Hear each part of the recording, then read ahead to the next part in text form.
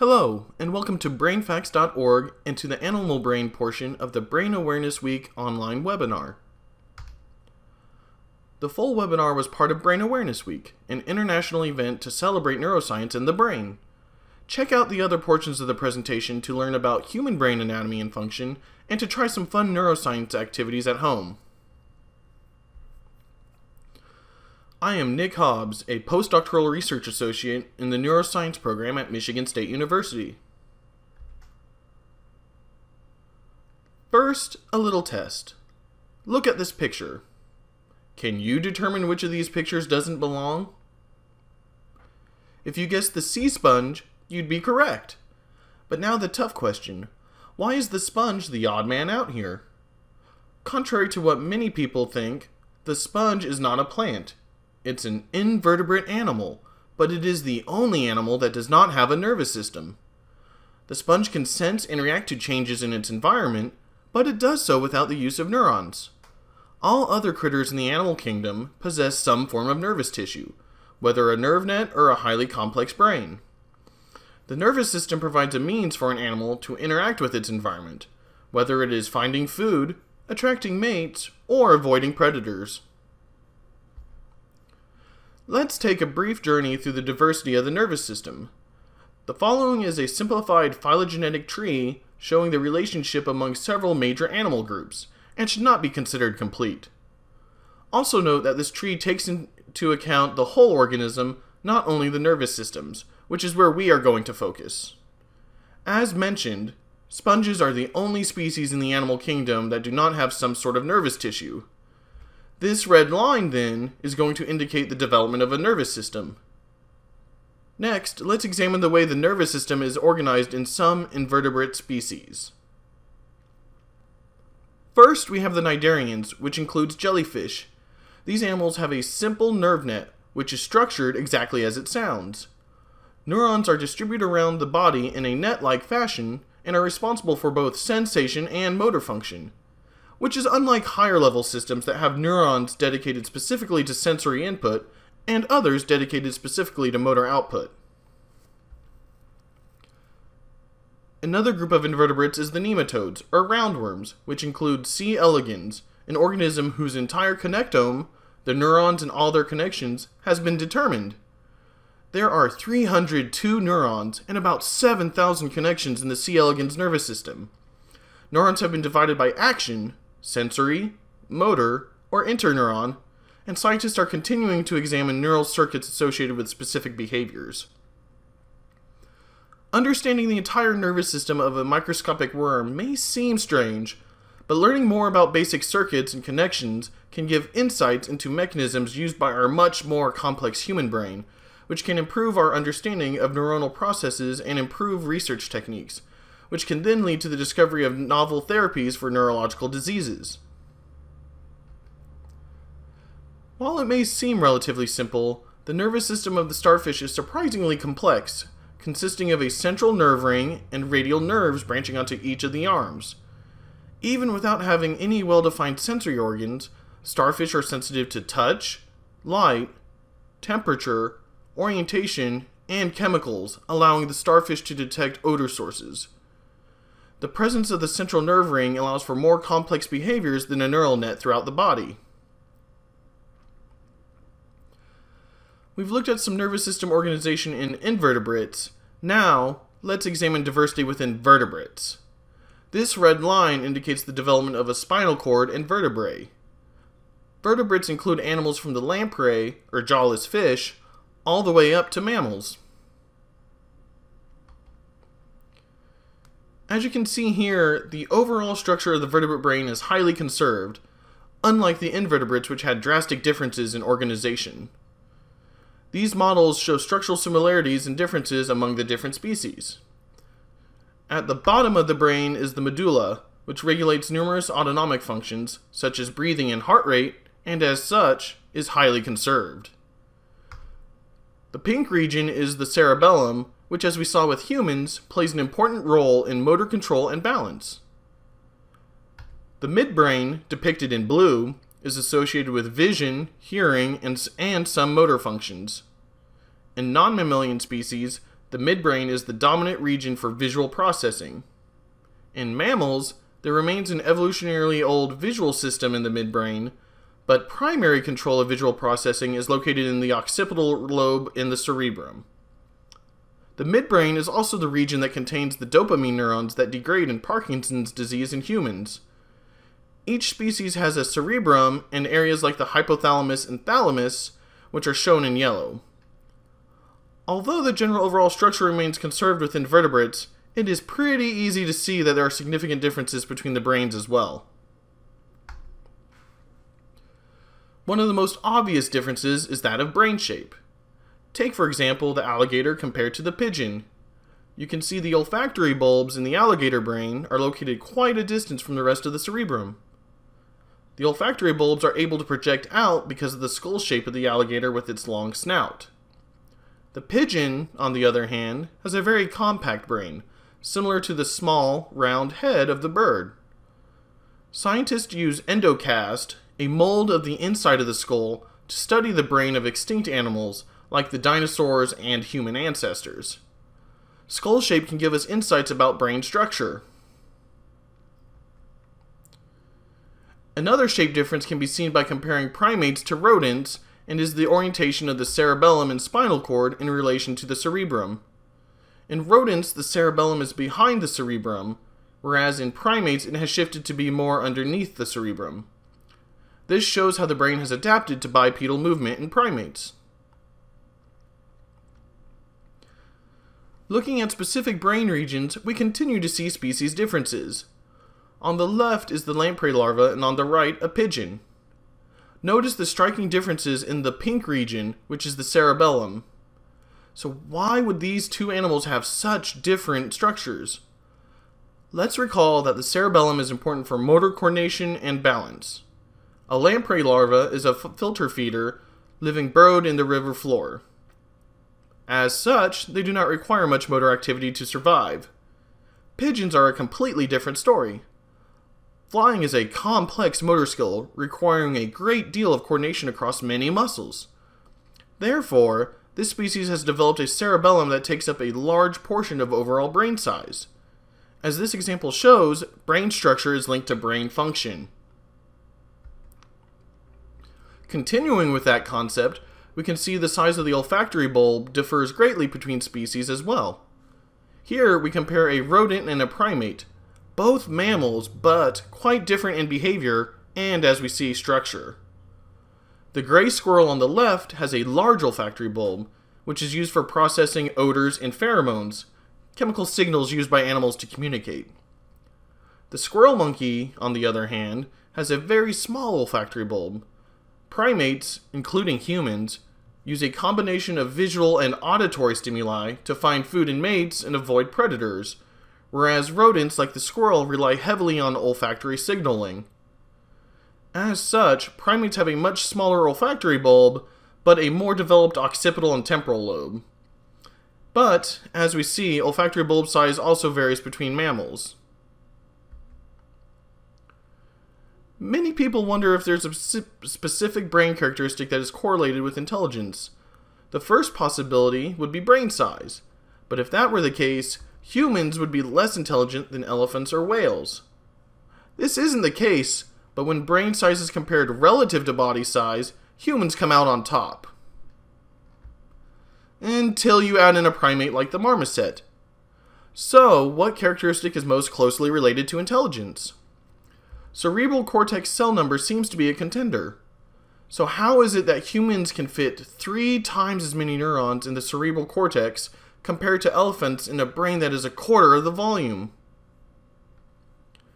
The answer is cortex folding. As animals increase the neuron number and therefore volume of their cerebrum, they are limited by the size of their skulls.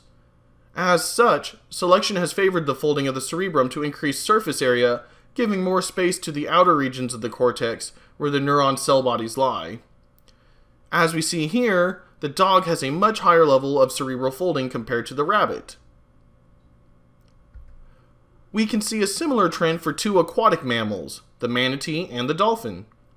In both comparisons, the animals with the higher degree of cerebral folding are associated with a greater level of intelligence.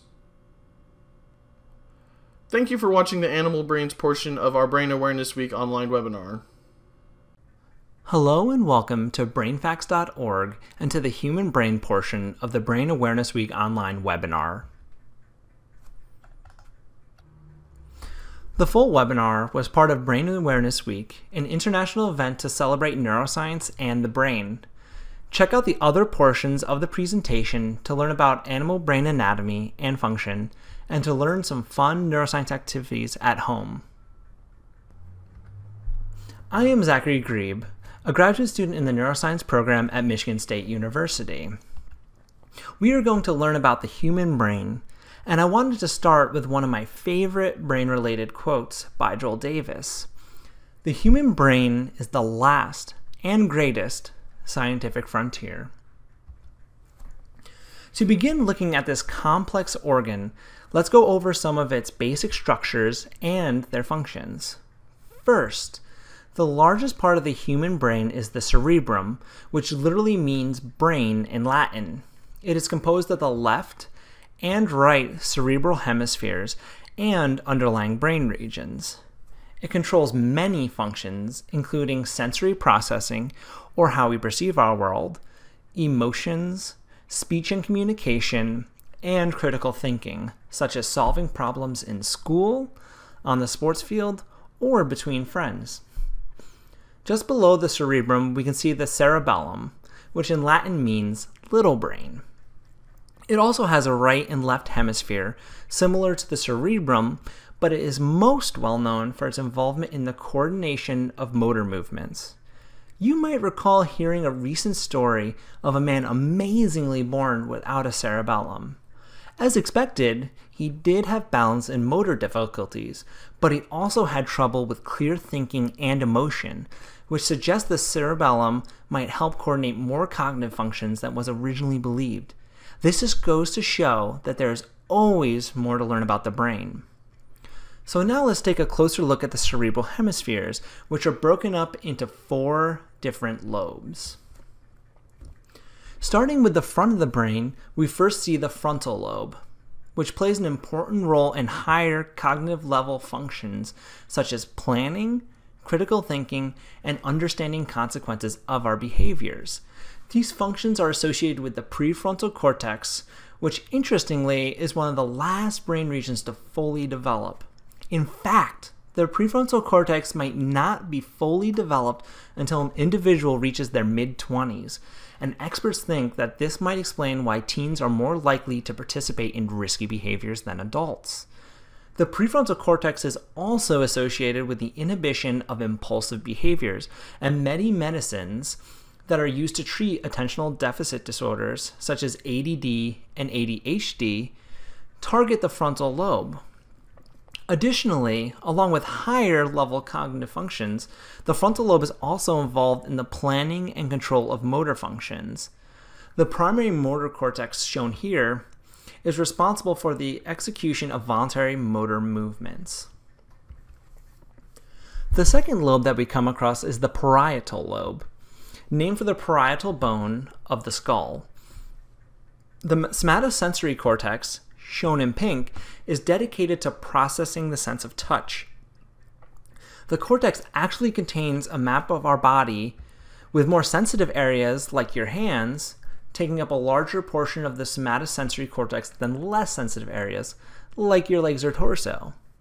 Furthermore, you might already know that the right side of your brain controls the left side of your body, and vice versa. And this is true in the somatosensory cortex as well.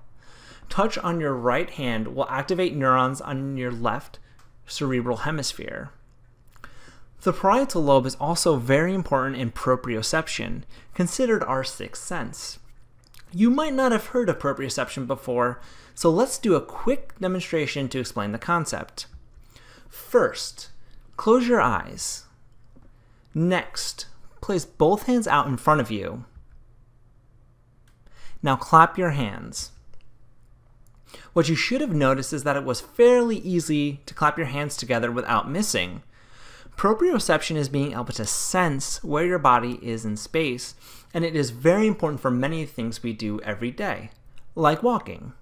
Imagine trying to walk while having to constantly look at every single movement that you make with your legs and feet. The next major lobe is the temporal lobe, named after its location beneath the temples. This lobe is very important in auditory processing, olfaction or smell, and memory. Understanding and producing speech is another function controlled by the temporal lobe, and speech is partially localized to Wernicke's area, which is located only in the left hemisphere. Damage to this region can result in a condition called fluent aphasia, in which the individual can string words together, and the tone, cadence, and speed of the speech is normal, but the resulting sentence has no meaning. The words simply don't go together. Similarly, these individuals are also unable to understand written or spoken language. The fusiform gyrus, which is located near the bottom of the temporal lobe, is another interesting region. Damage to this area can result in prosopagnosia or facial blindness. This results in impairment in the ability to recognize faces, including the individual's own face, without affecting any other visual abilities.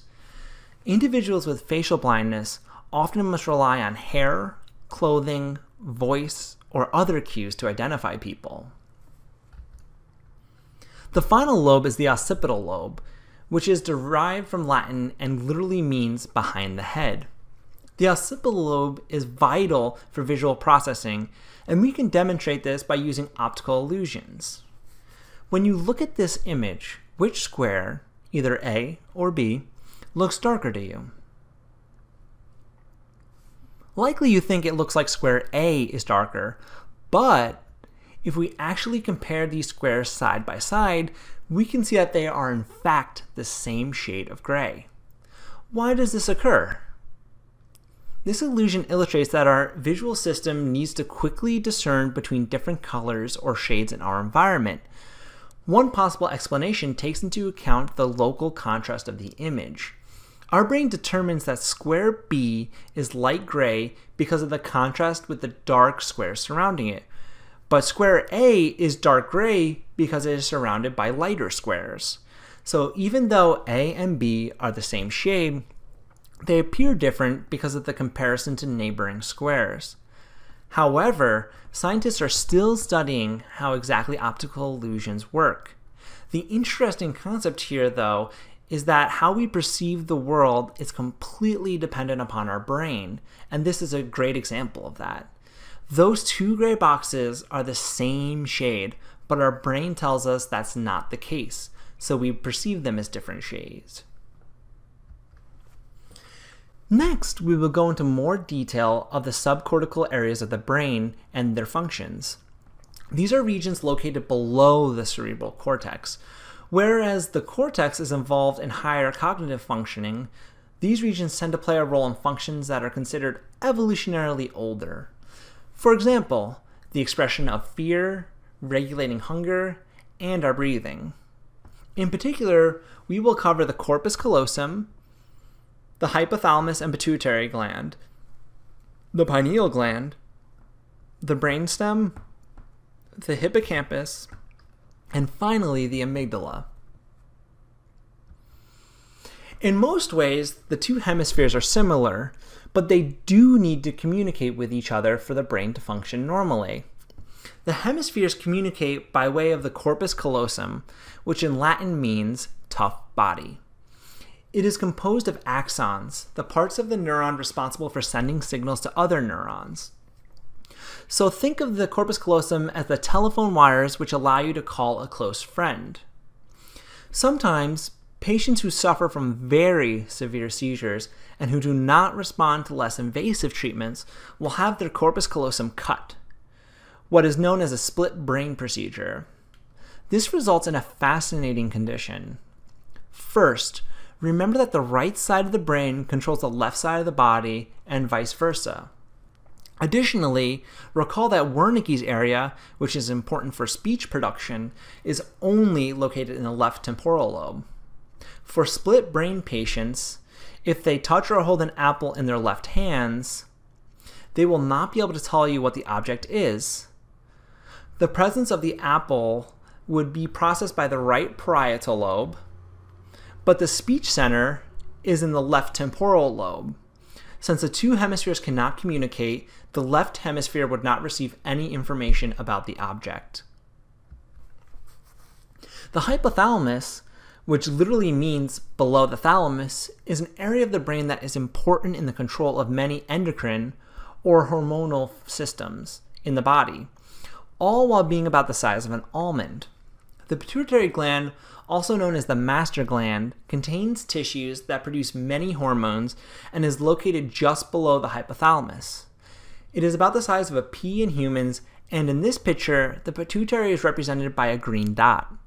While the hypothalamus controls many different hormonal functions, today I'm going to talk about its role in the stress response. First, when you experience a stressful situation, such as taking the SAT, your hypothalamus responds by releasing a hormone into tiny blood vessels which lead directly to the pituitary gland. When this hormone reaches the pituitary gland, it causes the pituitary to start producing a different hormone, which is released into the blood where it travels to the adrenal cortex, located just on top of the kidneys. When it reaches the adrenal cortex, it causes the release of cortisol, the stress hormone. Once in the blood, cortisol causes the release of glucose, the sugar our body uses for energy, into the bloodstream and shuts down our immune system and gastrointestinal system, among many other functions.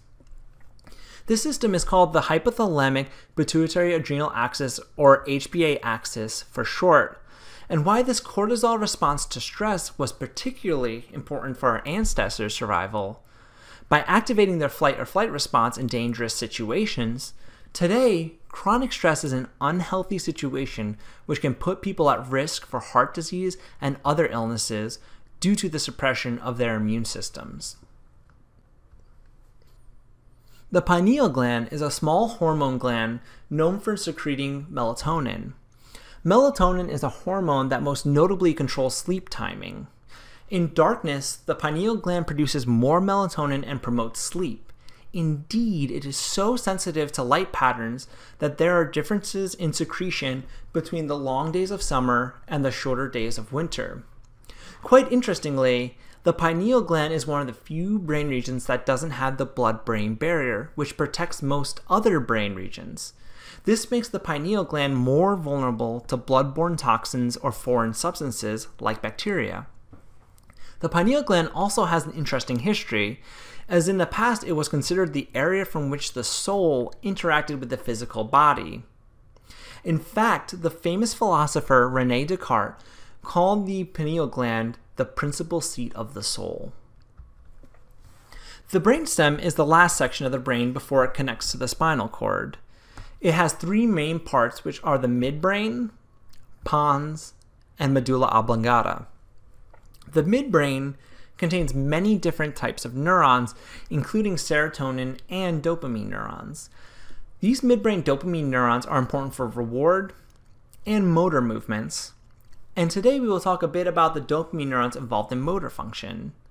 These dopamine neurons are part of the substantia nigra, which in Latin means black substance, due to the darker shades of these cells when compared to nearby areas. These neurons are particularly interesting because the neurodegenerative Parkinson's disease is characterized by a substantial loss of these neurons. This loss results in the typical movement deficits of Parkinson's disease, such as tremor and difficulty walking. Therefore, many current Parkinson's disease treatments have been made to try and replace this lost dopamine signal in the midbrain. The second major part of the brainstem is the pons, which translates to bridge. This translation generally explains its function quite well, in fact. The pons is made up of many axons that travel from the cerebrum to the cerebellum, as well as from sensory neurons traveling to the thalamus, similar to an overpass on a highway. The third major part of the brainstem is the medulla oblongata, perhaps the most fun brain region to pronounce. The medulla is incredibly important because it controls many functions that we don't even think about, like our breathing, heart rate, and blood pressure. Really, the basic functions for living. In fact, it is possible to live with just the brainstem intact. A fascinating story showing this phenomenon is that of Mike the Headless Chicken. One day, when Mike's owners tried to behead him, they failed to hit the jugular vein and the brainstem. The result was that Mike was able to live an additional 18 months with close monitoring. Mike was closely monitored because he was unable to actually eat on his own due to the lack of a motor cortex, but the brainstem was still controlling his basic bodily functions needed for survival, such as his breathing and heart rate. The hippocampus, which means seahorse, due to the similarity between its shape and the animal, has two major roles. First, it is important in the long-term consolidation of memories, demonstrated by the fascinating case of patient HM. HM had most of his hippocampi surgically removed to stop severe seizures from which he was suffering. The unintentional consequences of the surgery was that HM then suffered from severe anterograde amnesia, meaning that he can no longer form long-term memories. For example, he would meet a doctor and then just a short while later have no memory of the person. Perhaps you have seen the movies Memento, 50 First Dates, or Finding Nemo, which popularized this phenomenon. The most interesting part, though, of the HM case was that he was still able to learn motor memories like playing a piano, even though he was unable to tell you where he learned that new skill. The second major function of the hippocampus is spatial navigation. Interestingly, the hippocampus seems to increase in size based on its own use. And in fact, there was a study that found that taxi drivers in London who have to pass an extremely vigorous test demonstrating their knowledge of all the streets in London were found to have a larger hippocampi than bus drivers who follow a limited path daily. Additionally, degeneration of the hippocampus is one of the first areas of the brain to be affected during Alzheimer's disease. It is the degeneration of this region which leads to the characteristic symptoms of memory loss and disorientation in early Alzheimer's disease patients. The amygdala, which in Latin means almond due to its shape, is an area important in the regulation of emotions. In particular, the amygdala helps us to consolidate memories associated with strong emotions, such as getting into the college that you hope for, or from tragedies in our lives. The phenomenon in which we can remember clearly what we were doing during a societal tragedy, such as the Kennedy assassination, the Challenger explosion, September 11th, or the Boston Marathon bombing, is known as a flashbulb memory. Interestingly, while flashbulb memories are more vivid, they aren't necessarily more accurate, but they show that emotion can play an important role in memory formation, which makes sense given its location just in front of the hippocampus, our memory center. The amygdala is also important in evaluating the salience or importance of a situation. For instance, when we look at frightened faces, our amygdala is more active than when we see neutral faces. It makes sense that we would want to pay attention to a scared face, as this could signal to us a potential threat, perhaps an out-of-control car. However, the amygdala can sometimes be overactive, and this is often seen in patients with social anxiety disorders and depression. Thank you guys for joining for my section on the human brain. I hope you learned a lot about this fascinating organ and some of its many functions.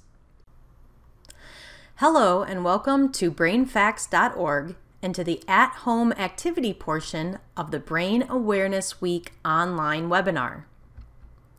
The full webinar was part of Brain Awareness Week, an international event to celebrate neuroscience and the brain. Check out the other portions of the presentation to learn about human and animal brain anatomy and function. I am Casey Henley, the Online Programs Coordinator and Faculty Outreach Co-Coordinator for the Neuroscience Program at Michigan State University. So let's dive into 3 hands-on activities that allow us to see the brain in action. Can you think of a time that you've had to act quickly, almost without thinking? Maybe a friend tossed something your way when you weren't completely paying attention. Or maybe it's when you hit your alarm off as fast as possible this morning. Or perhaps you stopped the game-tying soccer goal or hit the game-winning fastball out of the park. All of these require lightning-fast reactions, and today we are going to test how fast your reaction time is.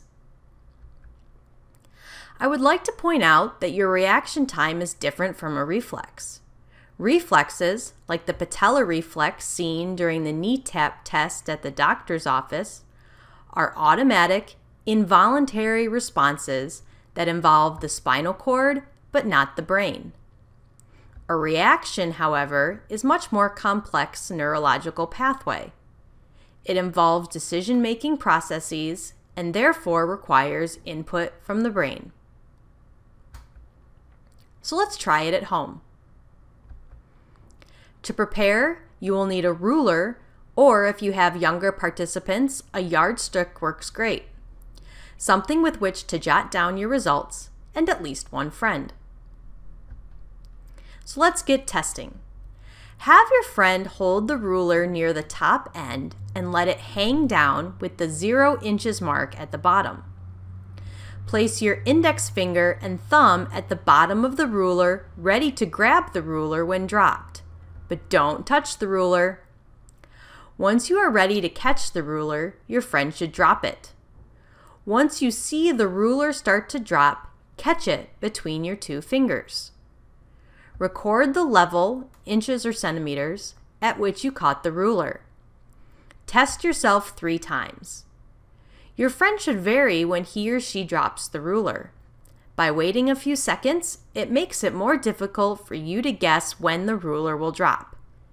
After 3 times, switch places.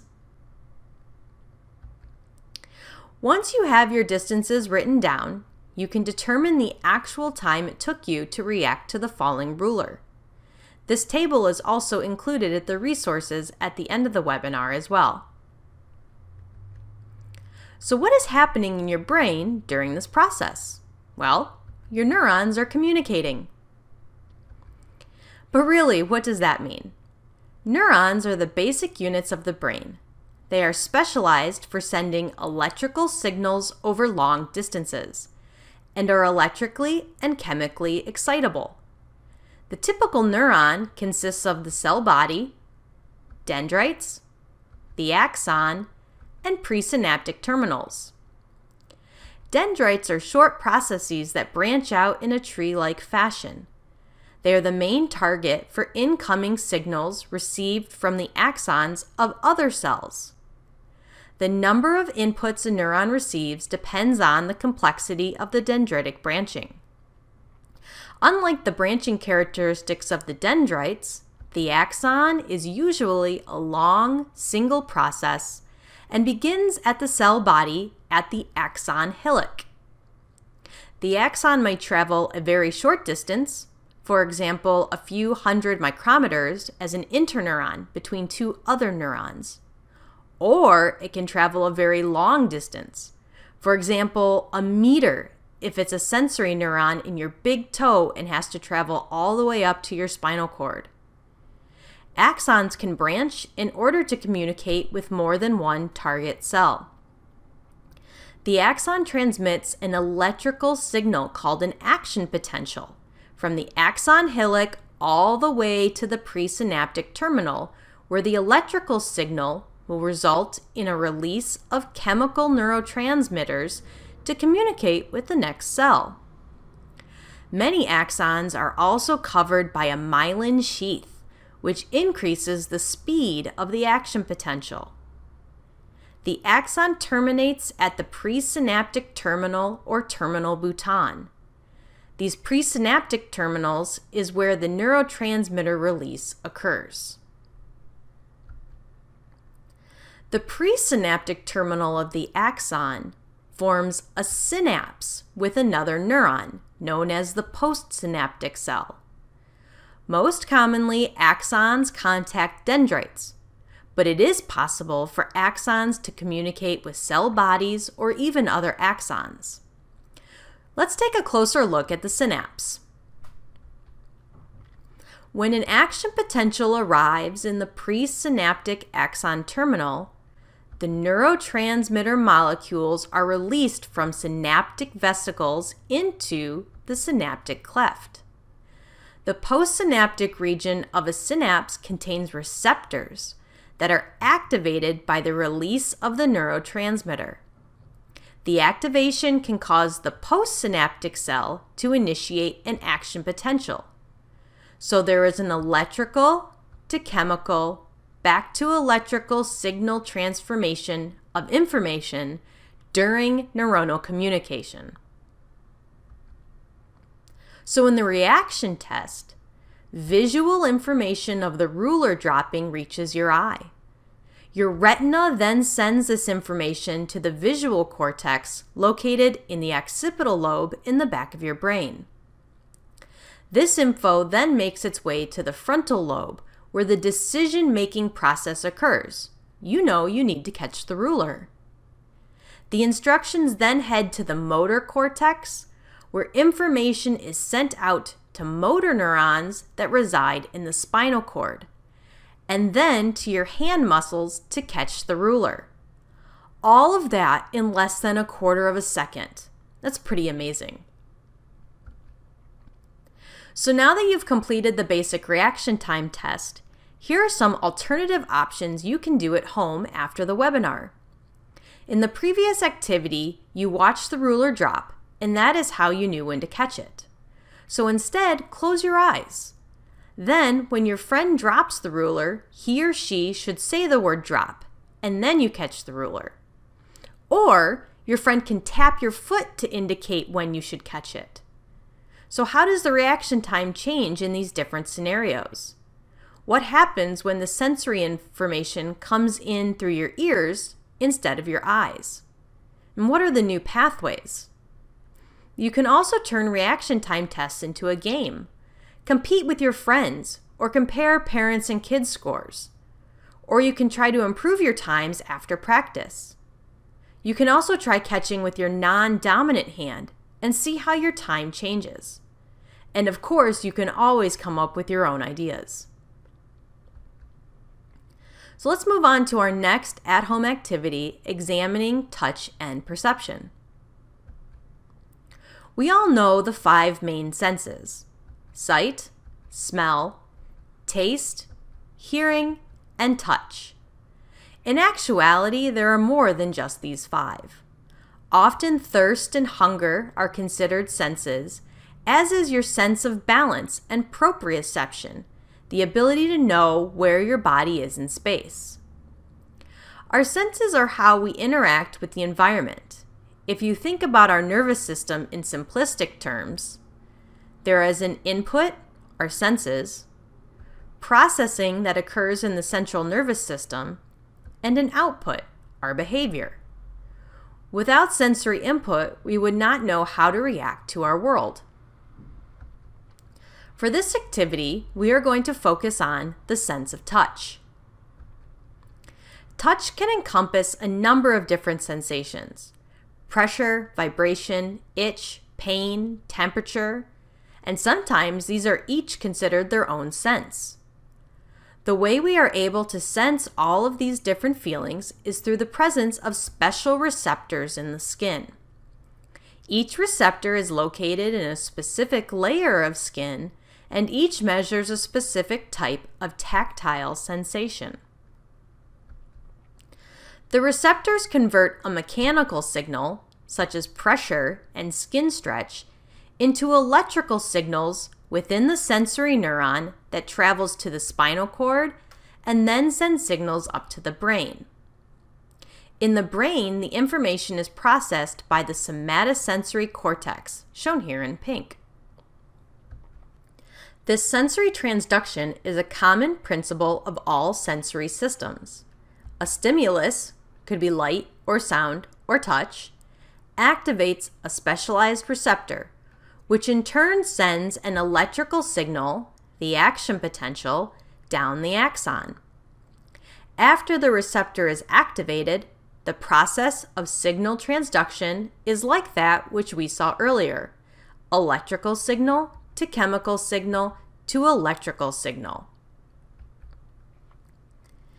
In the brain, the somatosensory cortex has a somatotopic map of our body. If you feel something with your fingers, neurons in this area will become active. As you've probably experienced, some parts of your body are more sensitive than others. Sensitivity is dependent on the density of receptors present in an area of skin. The more receptors, the more sensitive the area. More receptors in the skin also leads to a larger area of the somatosensory cortex being dedicated to that region. For example, look at how large the cortex area is for the fingers compared to the rest of the arm. How do you think other regions of the body compare in sensitivity? Well, to answer that question, we're going to do another activity. For this activity, you will need a paper clip, a ruler, some paper, and a pen or pencil, and your friend. One way to determine sensitivity of an area of skin is to test its two-point discrimination. So first, straighten out and then bend your paper clip into a U. Put the arms close together. Then close your eyes and have your friend touch the paper clip gently to your arm. Tell your friend if you can feel 1 point or 2. If only 1 point is felt, your friend should pull the arms of the paper clip apart a little. Again, state if you can feel 1 or 2 distinct points. Your friend should keep pulling the arms of the paper clip apart until you are able to feel 2 separate points. Once you feel 2 points, measure the distance between the paperclip arms and record it. Test multiple spots on your body: your fingertips, the back of your hand, your arm, your lips, your back, your leg, and your foot. After you complete all of the regions, test each one more time. Then compare the different regions. Which areas had the smallest distance between the 2 points? Why do you think this is? After the webinar, try some of these alternative activities. Cool the areas of skin with an ice cube before testing the 2-point discrimination. Or see who is more sensitive, parents or kids, or boys or girls. And finally, create your own homunculus. A homunculus is a 3D representation of the somatotopic map in the brain. You can create your own homunculus at home. Simply take your 2-point discrimination results and use this equation: 5 times 1 over your result in centimeters. This will give you your size for that body part in your homunculus. For example, if your threshold for your fingertips was 3 millimeters, or 0.3 centimeters, then 5 times 1 over 0.3 is 16.67. So you should make your fingers about 16 centimeters in length. Do this for all of your 2-point discrimination results, and you will have your own funny homunculus to show off. And now on to our final activity.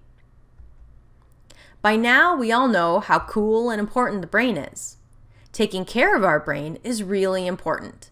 If it gets injured, the brain doesn't heal like other parts of the body, so protecting it from damage is critical. Let's do an activity where we can learn about the brain's natural protection. To follow along with our demonstration, you will need 1 or preferably 2 jars. The 16-ounce glass mason jars work really well. A couple of eggs and some water. This demonstration can get a little messy, so make sure you check with your parent or guardian before starting. Our body provides some protection for the brain. Our strong skull protects external objects from being able to come into contact with our soft brain tissue. Poke your head, and your brain is totally safe. Do you think the skull is our only form of protection for the brain? Let's set up a demonstration to see. Get one of your jars and an egg. The jar is going to represent our skull and the egg our brain. Put the egg inside of the mason jar and screw on the lid tightly. Like our brain and our skull, the egg is safe from external objects. Now shake it up. Oh no, what a mess! Although the egg is safe from external objects, it's still not safe inside the jar. This is the same situation for our brain. Your brain isn't just hanging out inside your skull. Just imagine if the skull was the only protection. What would happen if you shook your head all around? You'd have a scrambled brain. Of course, we know that's not what happens in real life. Our brain has more protection inside our skulls with the presence of cerebral spinal fluid, or CSF. Let's take a look at how this fluid helps protect our brain. Get a clean jar, or clean the messy one, and a new egg. Again, jar is our skull, egg is our brain. Put the egg in the jar, but this time, fill up the jar with water. This water is going to represent our CSF. Make sure the lid is on and shake up the egg. Did you notice a difference? The egg should be totally fine, or at least not as splashed as the egg with no water. The water protected the egg, just like our CSF protects our brain. Way to go, CSF! Now, CSF is great, and it does a wonderful job protecting our brain in normal, everyday situations. But sometimes we need to provide our brain with more protection. When riding bikes, skateboarding, playing sports, or participating in other similar activities, it is important to wear a helmet to prevent brain injury. Additionally, seatbelts should always be worn in the car. A hard fall or forceful hit to the head can cause serious damage. Traumatic brain injuries are responsible for almost 500,000 visits to the emergency room annually for children under the age of 15. So keep that brain safe. If you want to keep making a mess after the webinar, you can make a helmet for your egg. See how extra protection can keep the egg intact. Definitely get permission before attempting this at home. Use materials you can find around the house like tape, bubble wrap, paper, styrofoam, etc. to protect your egg from a fall. After the egg is all bundled up, drop it to see if it breaks. It's best to drop the egg into a box or newspaper, and you can place the egg in a sandwich bag prior to putting on its helmet to contain the mess as much as possible. Thank you for watching the at-home activity portion of our Brain Awareness Week online webinar.